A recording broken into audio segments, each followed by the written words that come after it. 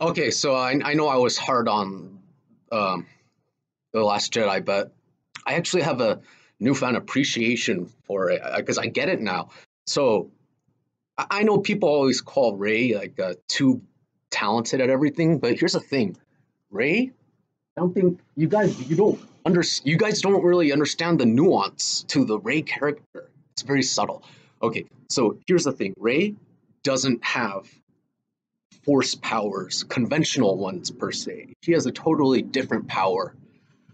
Basically, whenever a man fails in her presence, her power activates and she becomes super talented at everything the man failed at doing.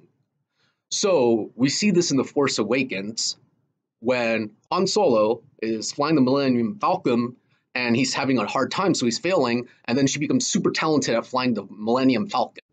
Then later on, Kylo Ren tries to tamper with her mind. He fails, obviously, and then she becomes super talented at tampering with people's minds and mind controls the Daniel Craig stormtrooper and sets herself free.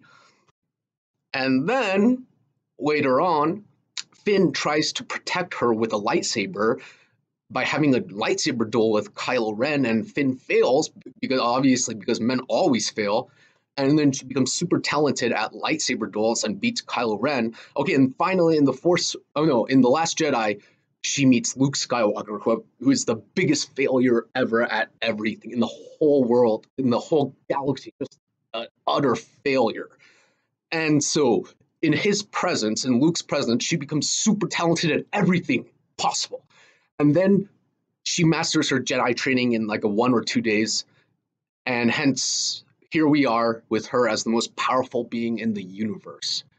Um, yeah, what do you think? Yeah, it sounds good, right? Okay, I can appreciate the movie more now.